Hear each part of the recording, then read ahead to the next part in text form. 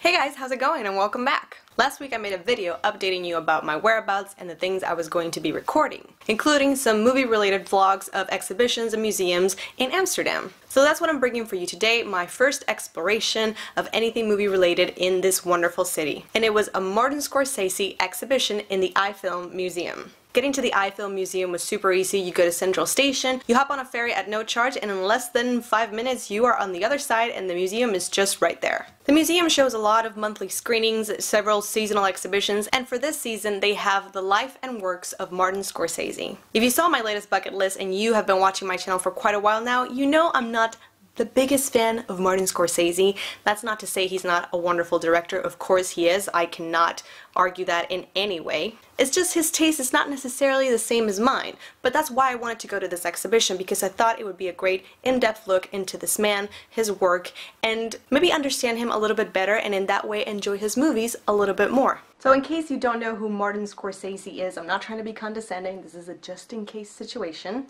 He's the wonderful director of classic movies like Taxi Driver, Goodfellas, Raging Bull, and some more recent ones like The Wolf of Wall Street, The Departed, and Shutter Island. He's the son of Italian immigrants and he has lived most of his life in New York, and you can see that that is a recurring theme in his movies and a location he loves to explore and exhibit with pride. The exhibition shows a lot of fragments from his movies. They are projected in different parts of the exhibition, and there are over 400 items shown, from scripts to drawings to movie wardrobes, and they're all divided in different subjects and in different themes that he loves to use in his movies and show us a little bit more who this man is and what he is trying to say. As soon as you enter the exhibition, everything is dark, so the only light that you see comes from anything that is illuminating these objects or the light from the different projections, and you see these fragments of the movies playing over and over again. Now, as I said, they're divided in different subjects. For example, they explore why he likes to film in New York City and what exactly he shows about it, because even though it is New York and he's one of those directors that has made New York very prominent in movies,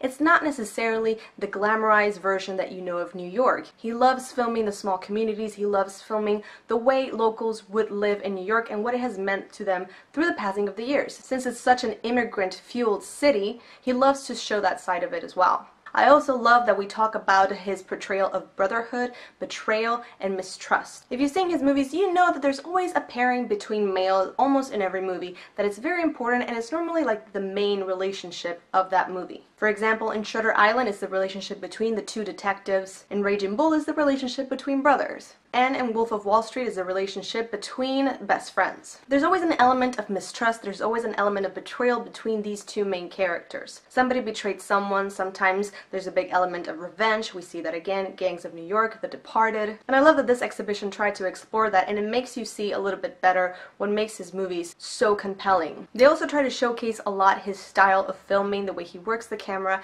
the film editing, and why it has become so important for him. They showcase scenes like the chasing scene in The Departed. They also talk a lot about the choreography and the editing in movies like Raging Bull when he's in the boxing matches. And so it was nice to see these movies that maybe I never connected so much with, seeing them being dissected and analyzed, and you can see kind of like the brilliance behind them. And then focusing a little bit more on him as a person, we get to see a lot of his scripts, a lot of the scribbling he did for certain stories, and also as a child how he started making storyboards without knowing really what it was. It was just this way of envisioning a story and putting it on paper and seeing what he liked about it. And so they showcase an entire section of all of his drawings and all of the things he wrote, just to show you that this was really what he wanted to do, even if he didn't know what it was just yet. It was really awesome to see him so dedicated and so in love with storytelling from such a young age. It was a super cool exhibition, the kind where you want to kind of take your time, you don't want to be rushed, you want to read and listen to him. There's certain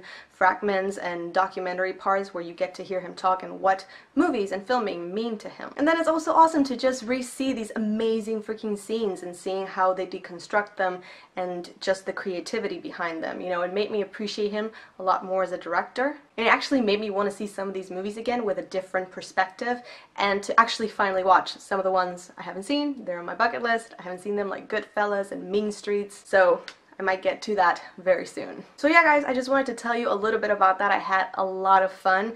I don't know if any of you are in the Netherlands or coming to Amsterdam anytime soon, but I highly recommend it. And if you're a fan or not a fan, but you just love movies, it's really interesting and educational to go see this exhibition. So guys, let me know, are you fans of Martin Scorsese? Is there one of his movies that you really, really love? For me, it's Shutter Island. It's actually one of my favorite movies of all time. So let me know in the comments section which one of Martin Scorsese's movies is your favorite and why. If you like this video, go ahead and subscribe. I make movie videos every week, vlogs, anything related to movies and books, all that jazz. But in the meantime, thank you so much for watching, guys. I hope you had a great time, and I will see you on our next vlog or movie date.